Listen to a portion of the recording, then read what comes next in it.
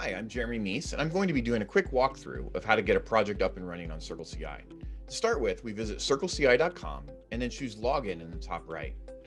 We're going to use GitHub to authenticate in this instance, and then we'll select the GitHub org that we want to attach to CircleCI. We're now presented with a list of projects which we want to connect. Let's choose the Hugo static site example. The next screen shows us the sample configuration file, which we can either choose from a list of sample configs for different programming languages or just go with the Hello World config that we see here.